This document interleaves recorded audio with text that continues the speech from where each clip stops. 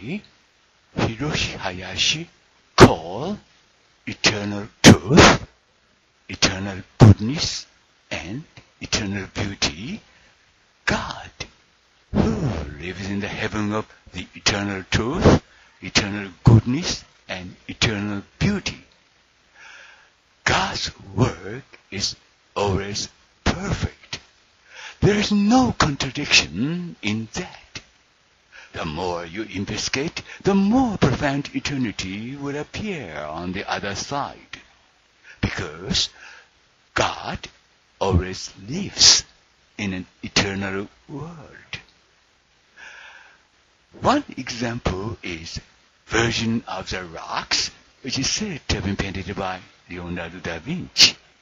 In the painting, Buddha's hand is depicted, and on his hand, the simian line, which is the handprint of God, is depicted.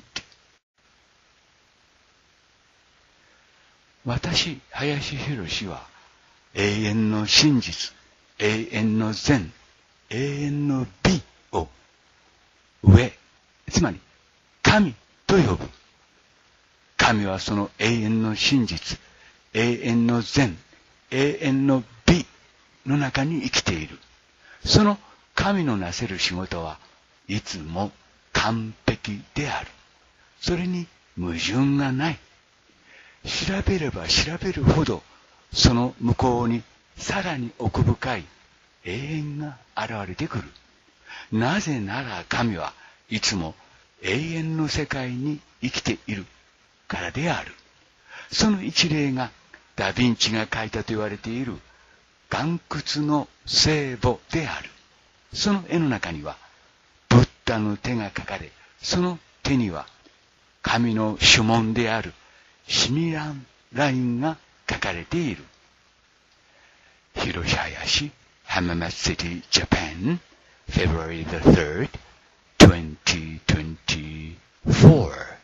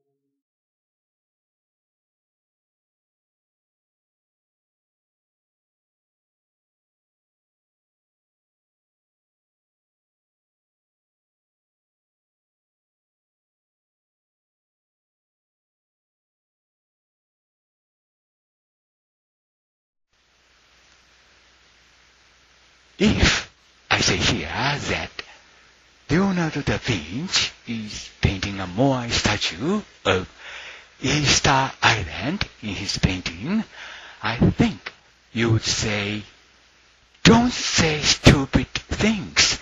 I don't know such a picture." But Leonardo painted the Moai of Easter Island in his picture as part of the Buddha statue.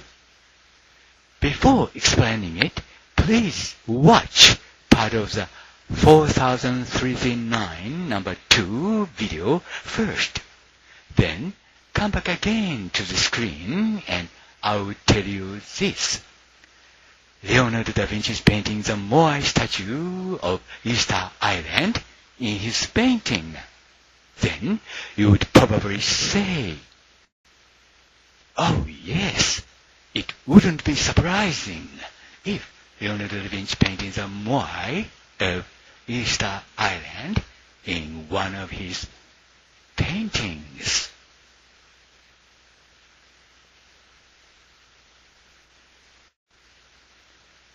もし私がここでダ・ヴィンチが彼の絵の中にイースター島にあるモアイ像を描いていると言ったら、あなたはこう言うだろうと思います。バカなことを言ってはいけない。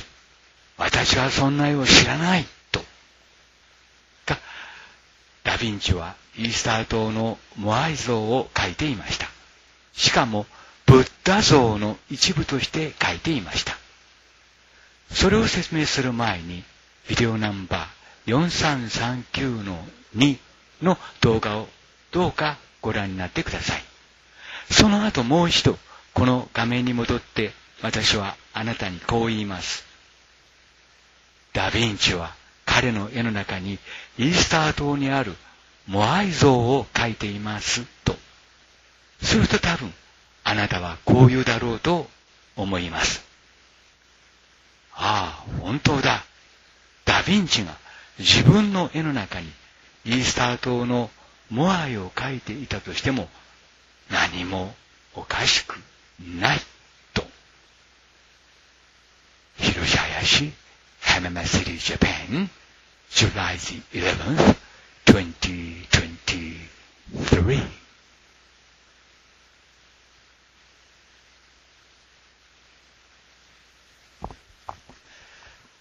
This picture is a painting entitled Version of the Rocks that is said to have been painted by Leonardo da Vinci. A mountain is depicted at the top edge of this painting. Please have a look at the mountain. This mountain has the same shape as Mount Moses, which is located on the Sinai Peninsula today. Next, you can see that in the center of the picture, a rock that looks like a human face is drawn. The face is very similar to the face of the Moai on Easter Island. But have a look again at what is something more interesting on the left side of the face. Something which looks like a human hand drawn upwards. Anyone can see that this is a human hand.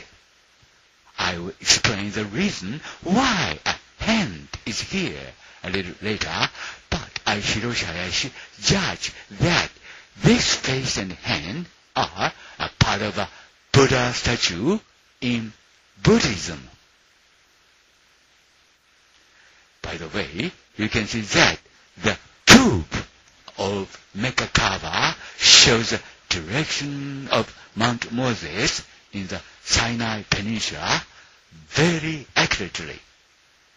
Mount Moses is the most sacred mountain for Muslims. Conversely, if you draw a line from Mount Moses to the tube of Mecca Kaaba, you find it as well.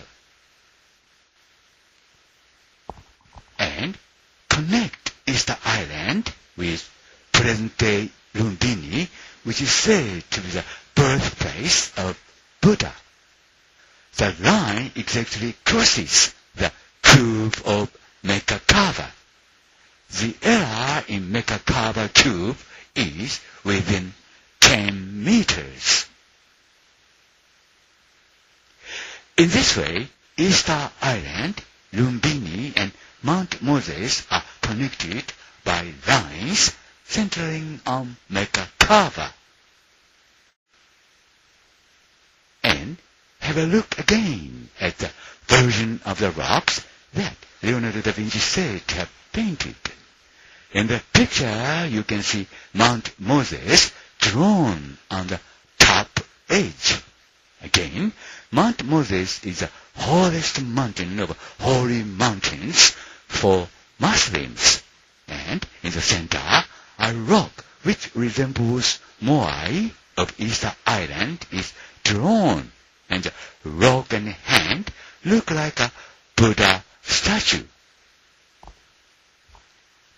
Are these just coincidences? If these are mere coincidences, there is no such perfect coincidence. Or maybe Leonardo da Vinci was well aware of these facts.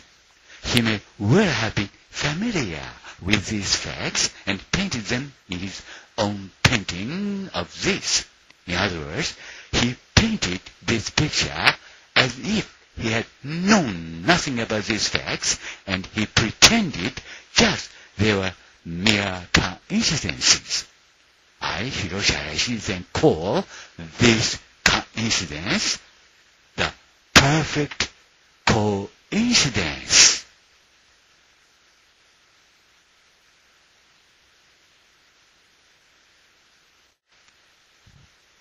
この絵はレオナルド・ダ・ヴィンチが描いたと言われている岩窟の聖母と題された絵画です。この絵画の上端に山が描かれています。この山は現在のシナイ半島にあるモーゼ山と形が同じです。次にその絵の中央に人の顔のようにも見える岩が描かれているのが皆さんにもお分かりいただけると思います。その顔はどこかイースター島にあるモアイ像の顔とよく似ています。が、それよりも気になるのは、その顔の左側に人間の手のようなものが上に向かって描かれている点です。そうです。これは誰が見ても人間の手ではないでしょうか。その理由はもう少し後で説明しますが、私、林博は、これらの顔と手は、仏教でいうところのブッダ像を表現したものであると判断しています。ところで、メッカカーバ神殿の旧部は正確にシナイ半島のモーゼ山の方向を示しているのがわかります。モーゼ山はイスラム教徒にとっては聖山中の聖山です。反対にモーゼ山からメッカカーバの旧部に線を引いてみるとそれがわかります。そしてブッダの生まれ故郷と言われている現代のネパールのルンビニとイースター島を線でつないでみてください。そのラインは正確にメッカカーバ神殿の旧部を横切ります。メッカカーバ神殿の旧部でのエラーは10メートル以内です。こうしてメッカカーバを中心にイースター島とルンビニ、そしてモーゼ山が線でつながります。そしてもう一度、ダヴィンチが描いたと言われている岩窟の聖母を見てください。その絵の中には上端にモーゼ山が描かれているのがわかります。繰り返しますが、モーゼ山はイスラム教徒にとっては聖山中の聖山です。そして中央にイースター島のモアイを思わせる岩が描かれ、その岩と手はブッダ像のブッダのようにも見えます。これらの事実はただ単に偶然の一致なのでしょうか。もしこれらがただの偶然の一致とあなたが言うのなら、これほどまでに完璧な偶然の一致はありません。あるいはレオナルド・ダ・ヴィンチはこうした事実を熟知していたのかもしれません。熟知していてこうした事実を自分の絵画の中に描き込んだということになるのかもしれません。つまり完璧な偶然の一致に見せかけてこうした事実を自分の絵画の中にメッセージとして書いたということになるのではないでしょうか。Hiroshi Hayashi, Hamama City, Japan, May the 17th, 2023.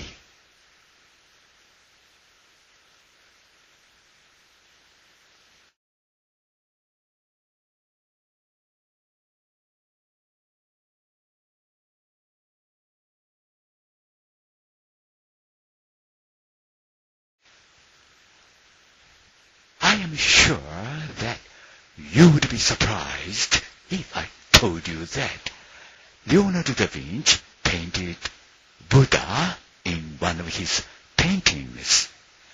That's right, he did it. Leonardo da Vinci painted Buddha in one of his paintings entitled Madonna of the Rocks. Please compare the two carefully. But perhaps you would say, yes, it looks like Buddha, but it's just Hiroshi Hayashi's twist. Or it might be, but it is far-fetched. Hiroshi Hayashi is just twisting things around. But wait a minute to judge so.ここで私がレオナルド・ダ・ヴィンチが自分の絵画の中でブッダを描いていたと言ったら、あなたは驚くだろうと思います。そうです。彼はブッダを描いていました。レオナルド・ダ・ヴィンチは自分の絵画岩窟の聖母と名付けられた絵の中にそのブッダ像を描いていました。これら両者を注意深く比較してみてください。が、そのように見ようと思えば見えるけれども、それは林博のただ単なるこじつけに過ぎないと。が、そう判断するのは少し待ってください。Hiroshi Hayashi, Hamama City, Japan, April the 25th, 2023.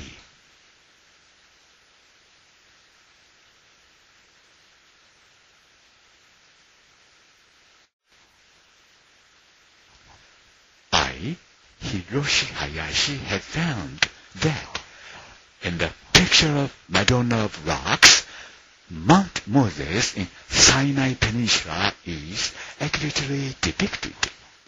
Above is Mount Moses, drawn by Leonardo da Vinci. Below is the actual Mount Moses.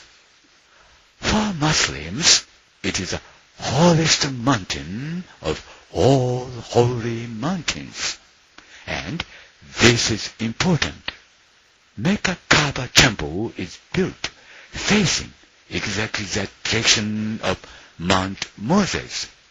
However, Mecca Kaaba cube is not a building, and therefore, every time they take a picture from the space, it changes the shape subtly. However, it might be alright to say that Mecca Kaaba cube shows the exact direction of the Mount Moses.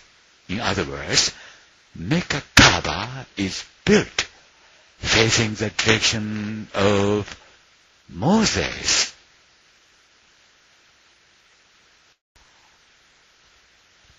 私、林博は、岩窟の聖母の絵の上には、シナイ半島にあるモーゼ山が正確に描かれているということを発見しました。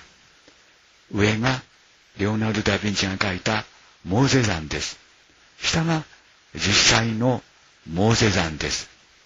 イスラム教徒にとっては聖山中の聖山ということになります。そしてここが重要ですが、メッカ・カーバ神殿は正確にそのモーゼ山の方向を向いて建てられています。ただ、メッカ・カーバのキューブは建物ではありません。建築物ではありません。ですから、宇宙から写真を撮影するごとに微妙に形を変えています。しかし、メッカ・カーバのキューブは正確にモーゼ山の方向を示していると考えられます。つまり、メッカ・カーバはモーゼ山の方向を向いて建てられたということになるのではないでしょうか。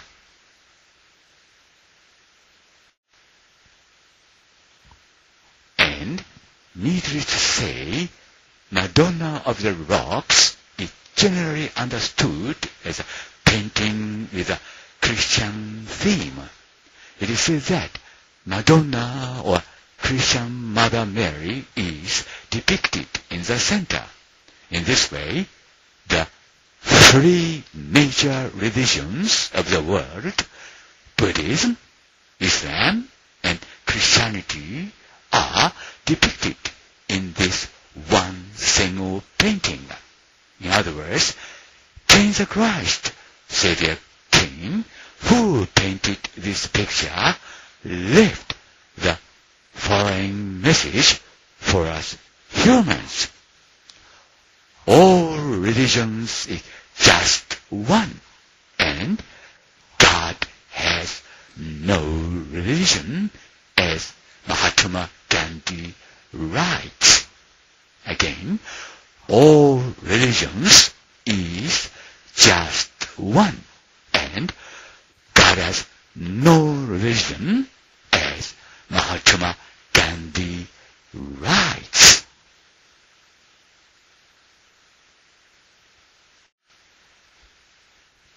そして言うまでもなく、岩窟の聖母なる絵画は、キリスト教を主題にした絵画というように理解されています。また一般にはそのように解釈されています。中央に書かれているのはマドンナ、つまりマダー・メアリーと言われています。こうして世界の3つの宗教である仏教、イスラム教、そしてキリスト教、つまり世界の三大宗教がこの一枚の絵の中に集約して描かれているということになります。つまりこの絵を描いたカイン・ザ・クライスト、つまり救世主カインは私たち人間に次のようなメッセージを残したということになります。すべての宗教は一つですよ。そしてマハトマ・ガンジーが書き残しているように、宗教などというものはもともとありませんよと繰り返します。すべての宗教は一つですよ。そしてマハトマ・ガンジーが書き残しているように、もともと宗教などというものはありませんよと。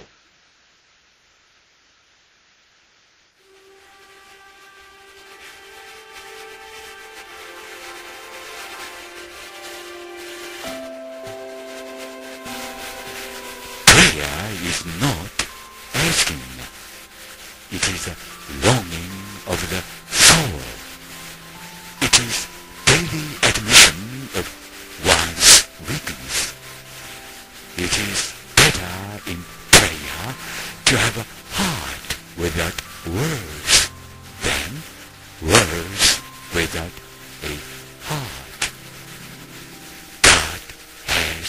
no religion。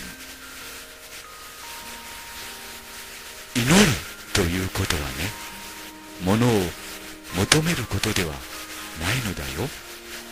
祈るということはね、魂を求めることを言うのだよ。祈るということはね、それによって自分の弱さを日々に知るためのものなんだよ。その祈りにおいてはね、心のない言葉よりも言葉のない心の方が大切なんだよ。神には宗教はないんだよ。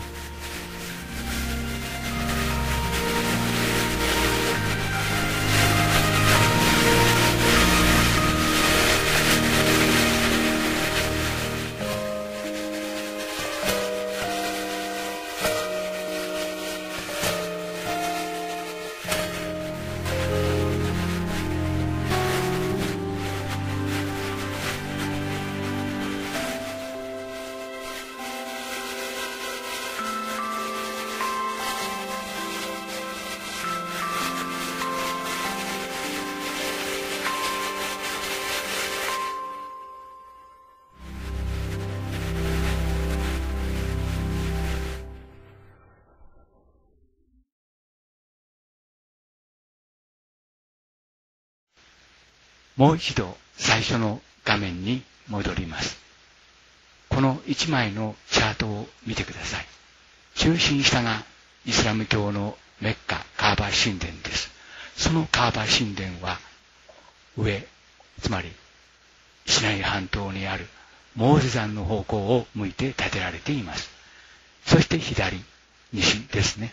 イースター島のモアイです。そして右、東ですね。仏教のメッカ、現在のネパールのルンビニということになります。繰り返しますが、メッカカーバ神殿はシナイ半島のモーゼ山の方を正確に向いて建てられています。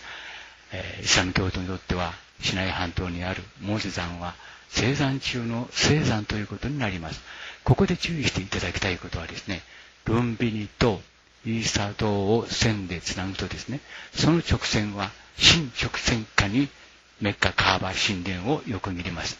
メッカカーバ神殿でのエラーは10メートル以内です。そしてルンビンの円形のランドマークは東ですね、イースター島を示し、そして西はですね、メッカカーバ神殿を示しています。こういう位置関係にあります。となるとですね、ここに登場するのがイースター島ということになります。そのイースター島のモアイですね、がダ・ヴィンチのこの絵の中に描かれていたとしても何らおかしくないということになります。繰り返しますが、岩窟の聖母ルーブル版の上の方にはですね、モーゼ山が描かれています。そしてその下にこの岩が描かれています。そしてこの岩はですね、見方によっては手も描かれていますからブッダ像の一部ということになりますが、そしてこの岩を見るとですね、イースター島のモアイに似ているということになるが、ただ似ているからそのようにも見えるというだけの話ではなくてですね、ここにイースター島のモアイが描かれていたとしても何らおかしくないということになるのではないでしょうか。で、もう一度皆さんに問いかけます。ここに描かれているのは、つまりはイースター島のモアイであると。で、皆さんは多分こう思われると思います。そう言われればそうだ。そのように考えても何らおかしくないとです。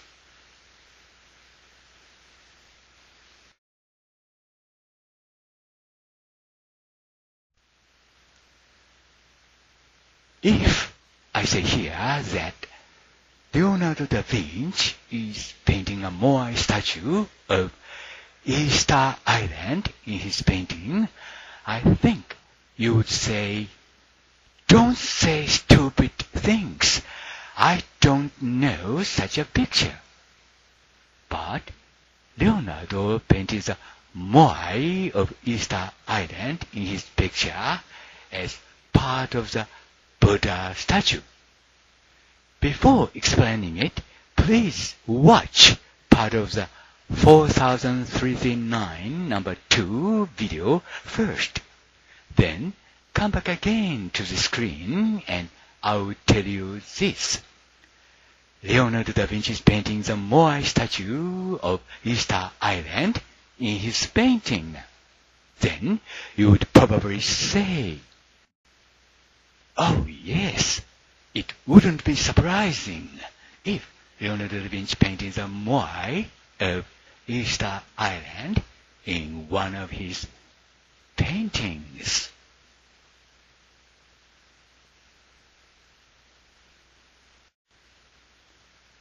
もし私がここでダ・ヴィンチが彼の絵の中にイースター島にあるモアイ像を描いていると言ったら、あなたはこう言うだろうと思います。バカなことを言ってはいけない。私はそんな絵を知らないと。が、ダ・ヴィンチはイースター島のモアイ像を描いていました。しかもブッダ像の一部として描いていました。それを説明する前に、ビデオナンバー 4339-2 の動画をどうかご覧になってください。その後もう一度、この画面に戻って、私はあなたにこう言います。ダ・ヴィンチは彼の絵の中にイースター島にあるモアイ像を描いていますと。すると多分、あなたはこう言うだろうと思います。ああ、本当だ。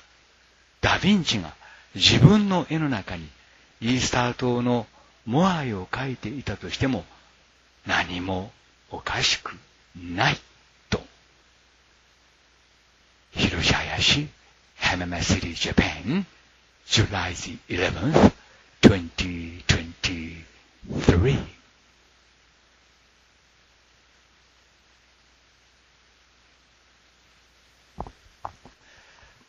This picture is a painting entitled Virgin of the Rocks that is said to have been painted by Leonardo da Vinci.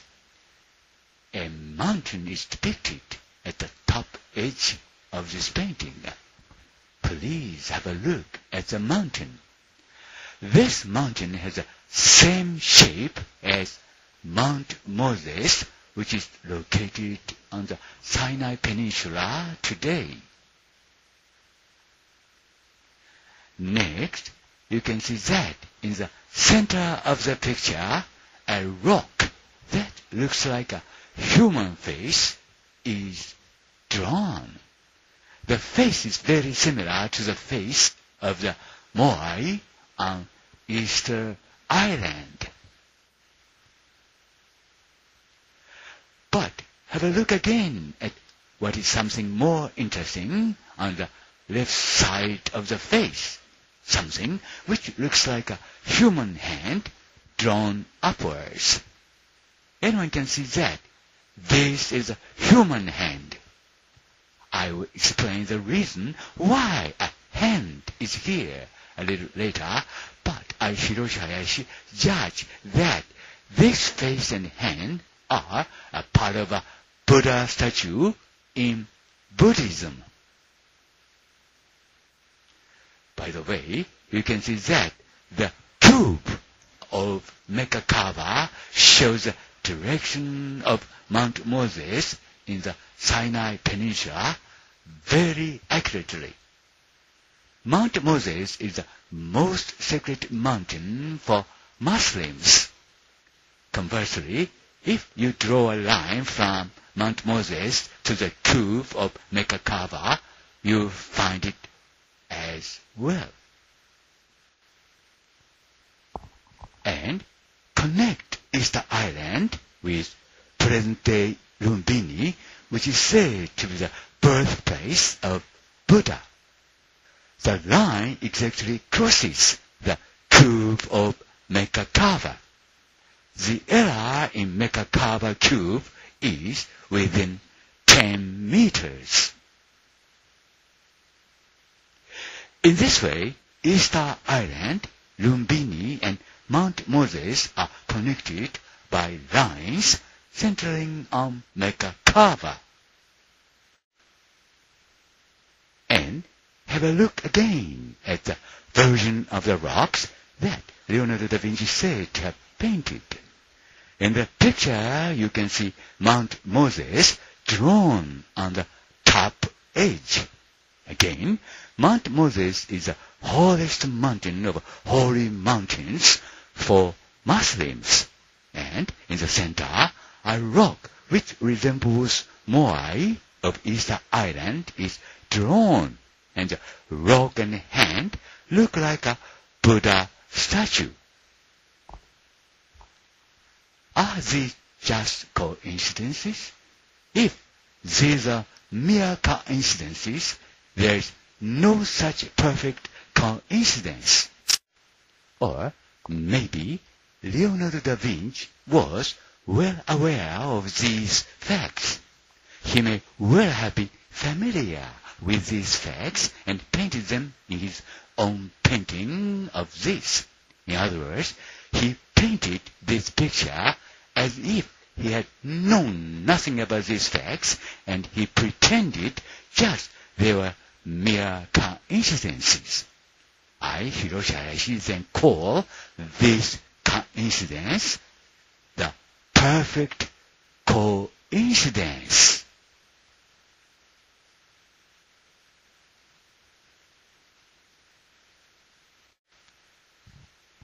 この絵はレオナルド・ダ・ヴィンチが描いたと言われている岩窟の聖母と題された絵画です。この絵画の上端に山が描かれています。この山は現在のシナイ半島にあるモーゼ山と形が同じです。次にその絵の中央に人の顔のようにも見える岩が描かれているのが皆さんにもお分かりいただけると思います。その顔はどこかイースター島にあるモアイ像の顔とよく似ています。が、それよりも気になるのは、その顔の左側に人間の手のようなものが上に向かって描かれている点です。そうです。これは誰が見ても人間の手ではないでしょうか。その理由はもう少し後で説明しますが、私、林博は、これらの顔と手は、仏教でいうところのブッダ像を表現したものであると判断しています。ところで、メッカカーバ神殿の旧部は正確にシナイ半島のモーゼ山の方向を示しているのがわかります。モーゼ山はイスラム教徒にとっては聖山中の聖山です。反対にモーゼ山からメッカカーバの旧部に線を引いてみるとそれがわかります。そしてブッダの生まれ故郷と言われている現代のネパールのルンビニとイースター島を線でつないでみてください。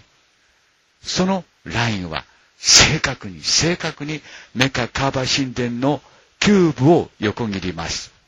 メッカカーバ神殿の旧部でのエラーは10メートル以内です。こうしてメッカカーバを中心にイースター島とルンビニ、そしてモーゼ山が線でつながります。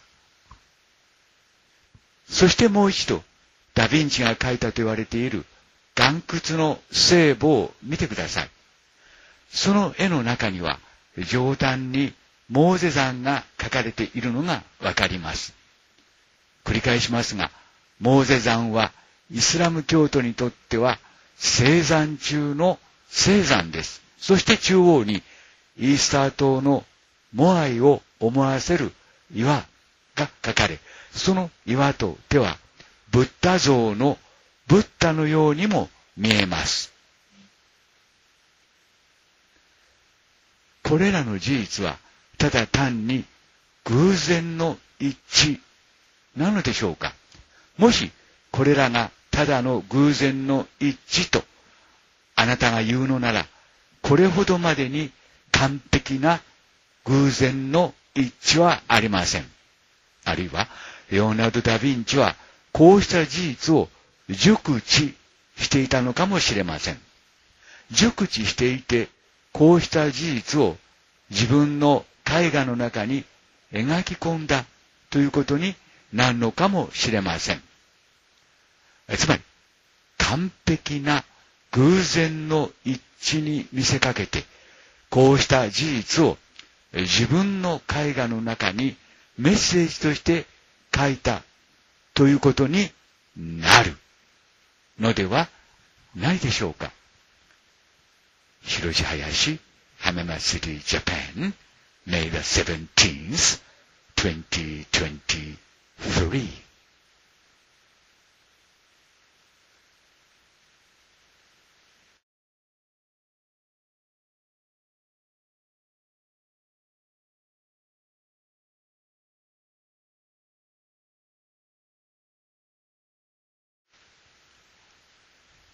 I am sure that you would be surprised if I told you that Leonardo da Vinci painted Buddha in one of his paintings.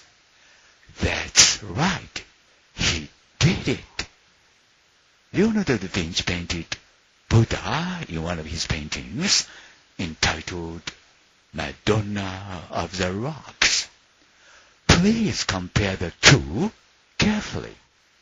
But perhaps you would say, yes, it looks like Buddha, but it's just Hiroshi Hayashi's twist. Or it might be, but it is far-fetched. Hiroshi Hayashi is just twisting things around. But wait a minute to judge so.ここで私がレオナルド・ダ・ヴィンチが自分の絵画の中でブッダを描いていたと言ったら、あなたは驚くだろうと思います。そうです。彼はブッダを描いていました。レオナルド・ダ・ヴィンチは自分の絵画岩窟の聖母と名付けられた絵の中にそのブッダ像を描いていました。これら両者を注意深く比較してみてください。が、そのように見ようと思えば見えるけれども、それは林博のただ単なるこじつけに過ぎないと。が、そう判断するのは少し待ってください。Hiroshi Hayashi, Hamama City, Japan, April the 25th, 2023.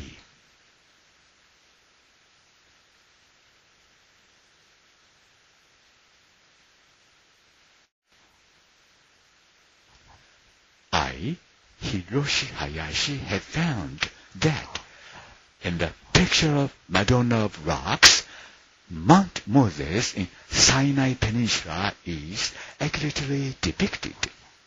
Above is Mount Moses, drawn by Leonardo da Vinci. Below is the actual Mount Moses. For Muslims, it is the holiest mountain of all holy mountains. And this is important.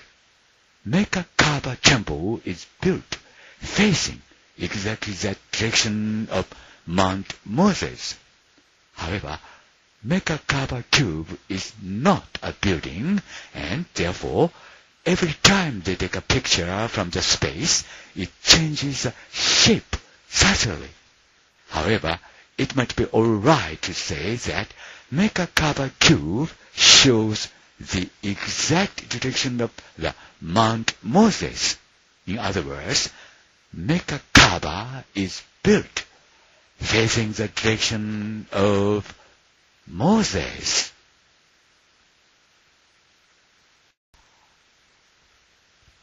私、林博は、岩窟の聖母の絵の上には、シナイ半島にあるモーゼ山が正確に描かれているということを発見しました。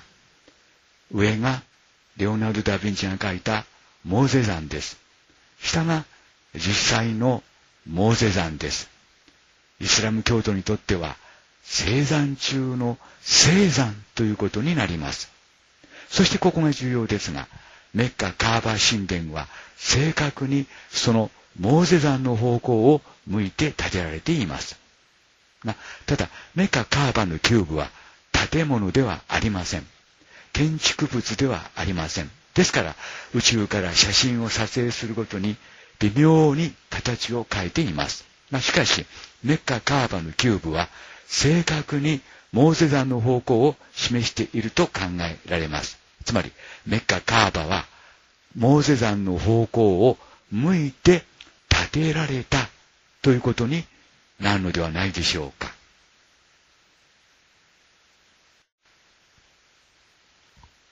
And, needless to say, Madonna of the Rocks is generally understood as a painting with a Christian theme.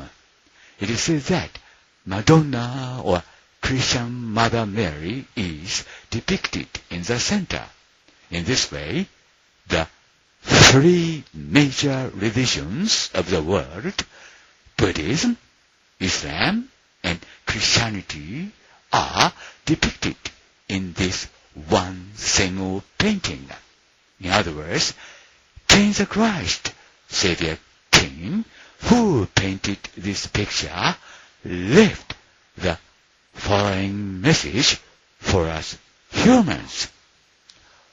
All religions is just one, and God has no religion, as Mahatma Gandhi writes. Again, all religions is just one, and God has no religion, as Mahatma Gandhi writes.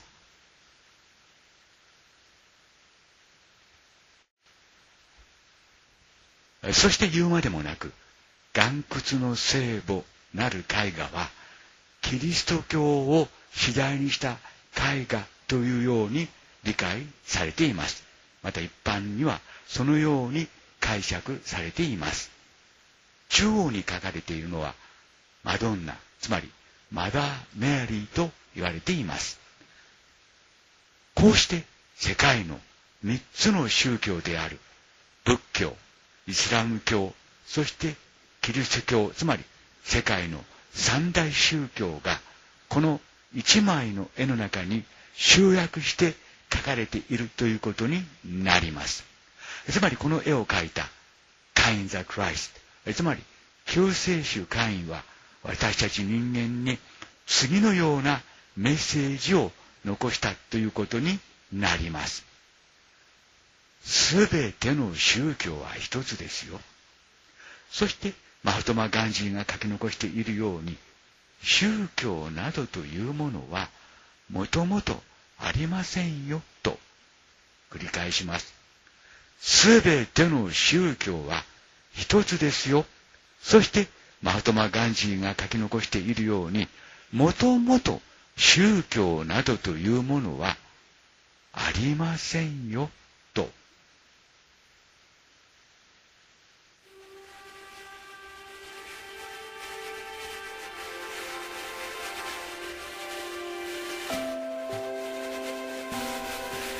Prayer is not asking. It is a longing of the soul.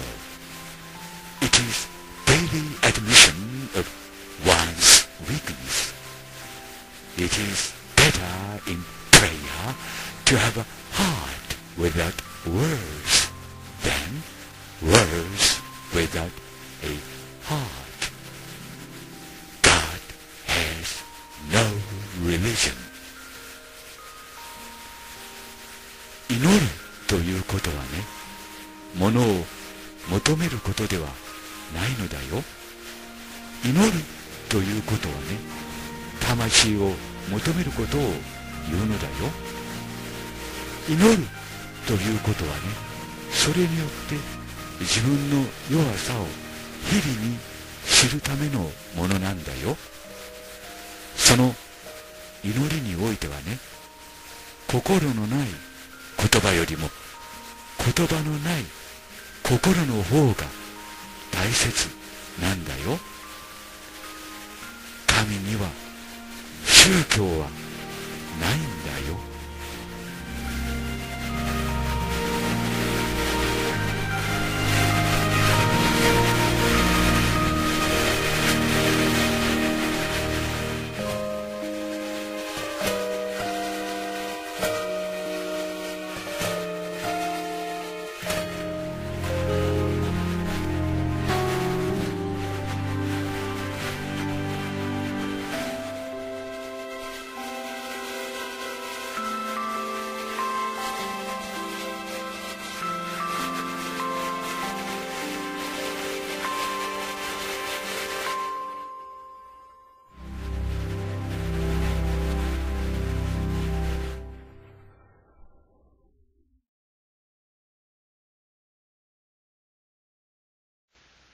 もう一度最初の画面に戻ります。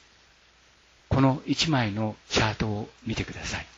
中心下がイスラム教のメッカ・カーバ神殿です。そのカーバ神殿は上、つまりシナイ半島にあるモーゼ山の方向を向いて建てられています。そして左、西ですね。イースター島のモアイです。そして右、東ですね。仏教のメッカ、現在のネパールのルンビニということになります。繰り返しますが、メッカ・カーバ神殿はシナイ半島のモーゼ山の方を正確に向いて建てられています。イスラム教徒にとってはシナイ半島にあるモーゼ山は聖山中の聖山ということになります。ここで注意していただきたいことはですね、ルンビニとイースター島を線でつなぐとですね、その直線は真直線下にメッカ・カーバ神殿を横切ります。メッカ・カーバ神殿でのエラーは10メートル以内です。そしてルンビンの円形のランドマークは東ですね、イースター島を示し、そして西はですね、メッカ・カーバ神殿を示しています。こういう位置関係にあります。となるとですね、ここに登場するのがイースター島ということになります。そのイースター島のモアイですね、がダ・ヴィンチのこの絵の中に描かれていたとしても何らおかしくないということになります。繰り返しますが、岩窟の聖母ルーブル版の上の方にはですね、モーゼ山が描かれています。